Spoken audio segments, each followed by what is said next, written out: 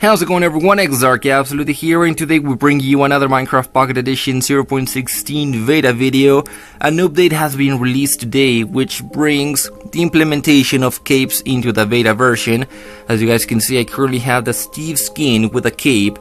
I have no idea why the beta did not have this before, but it is finally here, so I'm not gonna complain.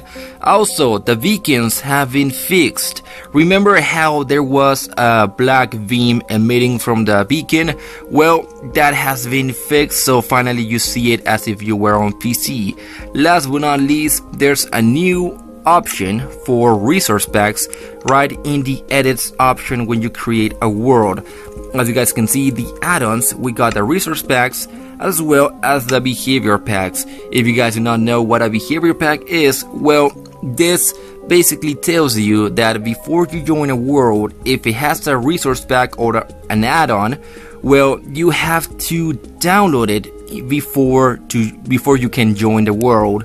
So let's say I patch the villager agents mod or add-on, where villagers become agents when they are killed by zombies, and then I take this on.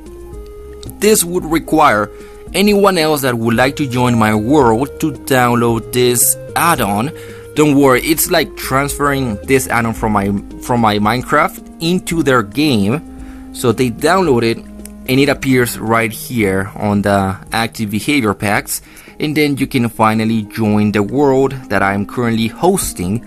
So that is how the behavior packs work. And I have no idea, but some people think add-ons are texture packs, but they're quite different. As you guys can see, this is not an add-on, just a resource packs. It is the same thing. It is the same thing. Come on. Resource packs could be a texture pack or an add-on. They can be different things, but I don't know why they have to be elitist. I don't know. Anyways, if I go into play, you will see that the beams have finally been fixed, but my world has been slow. So right here, as you guys can see, we got the beams finally fixed. There's no black texture, and as you guys can see, it just turned a little bit dark. And if you're wondering about that, well, there's a wither lurking in the shadows. Yeah, he's a little bit mad. He's right here waiting to escape. There he is. He's a little bit mad. Don't worry about him. But the beacons have finally been fixed right here. You can finally go inside and see how cool this looks.